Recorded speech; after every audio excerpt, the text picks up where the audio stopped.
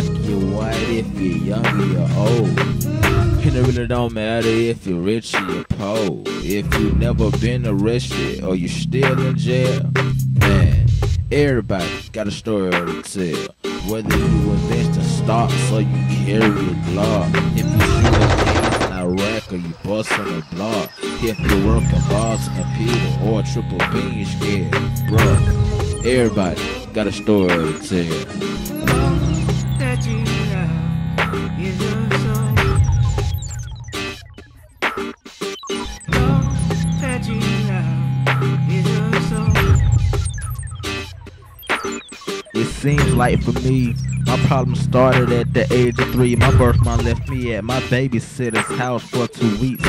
She left a big bag of clothes and she never called. Didn't explain anything to my babysitter at all. And when she left, she didn't come back. Dad came to check on me, saw my bag and boy wasn't mad. My dad looked at me and said, son, what you wanna do? I looked up at him and said, I wanna go home with you. Ever since then, she been in and out every 4 years or so. And the last time I saw her, it was 3 years ago. That's it, dig into its emotions, plan excavate.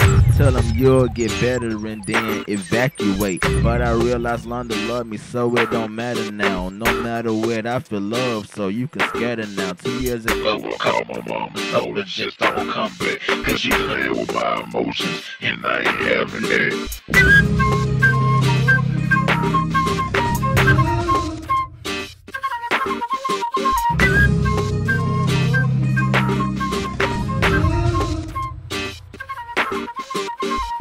Around 6th grade, I started getting into trouble. My record started rising, bro, on the double. Fighting in school and disappointing my dad. For winning the fights though, he was actually glad. But then I hit high school and that's when trouble really happened. Fucking on the teachers and administrators that were really capping. 10th grade came around before I knew it, I had tribunal for starting a fire in the classroom, which was really stupid. Pops, grandma, and moms now sick and worried, hoping and praying I won't get kicked out in a hurry. Luckily, I had Miss Blakeney right on my side. She told I was a good student and the 5 for me was a lie. He only held a lighter and he passed it, bro. This is his first offense, and even though he's tough. Yeah, I was so scared, but I didn't cry. I took whatever I deserved like a man, no lie. Fair warning here, the pictures you're about to see are graphic. I'll report tonight from NBC's George Lewis.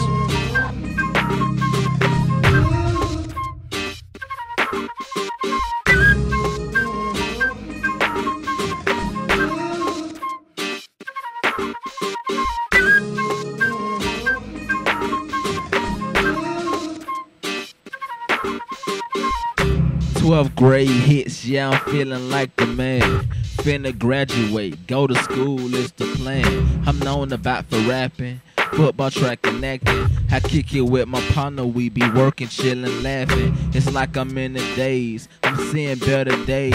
But then here comes something that I feel's a mistake. I start failing classes, and yeah, it's by the masses. I'm taking off the football team and probably track and acting. But then I buckle down, while still being me. Cause I know I'm intelligent, I knew that wasn't me. My pops believe in me, but I'ma have to work hard. I'ma have to show 'em I can handle it, no disregard.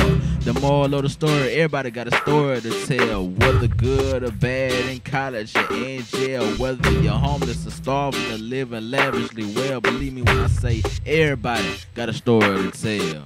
The crowd angered over the fatal shooting of 22-year-old Oscar Grant, a butcher's apprentice. The police is getting away with murder. And out in the streets, they talk about they serve and protect us. They don't serve and protect us, they kill us. Grant is sitting against a wall when officers shove him to the floor and start handcuffing.